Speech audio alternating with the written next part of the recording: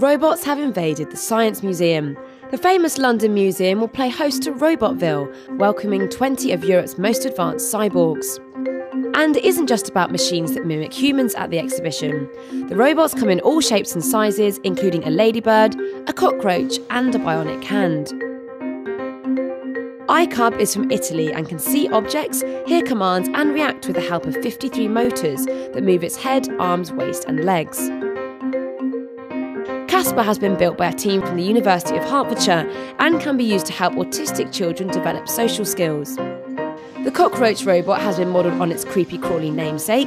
Its 6 legs are self-stabilising, meaning it can go much faster without having to think about moving its legs in a certain way. All these machines are being built to see how we interact with more human-looking robots and are still very much in development. So unfortunately, we won't be seeing them in our homes or at work just yet.